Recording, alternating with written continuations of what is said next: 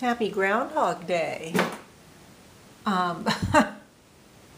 This was not expected. I'm lucky my neighbor, there's a little group text with a few of my neighbors, and one of them was out this morning and did a little video. I was still in bed and I immediately got up and was yelling to Avery, "Avery, snow! Snow!" It shows you how deprived we've been this year of it. And it's so pretty, and it's not going to last for long, and it's not going to be much, but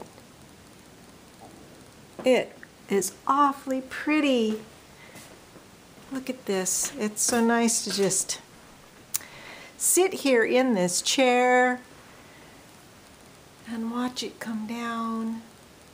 So pretty when it falls.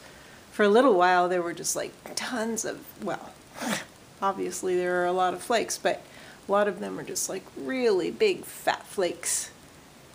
So pretty. I hope you all have a pretty morning too.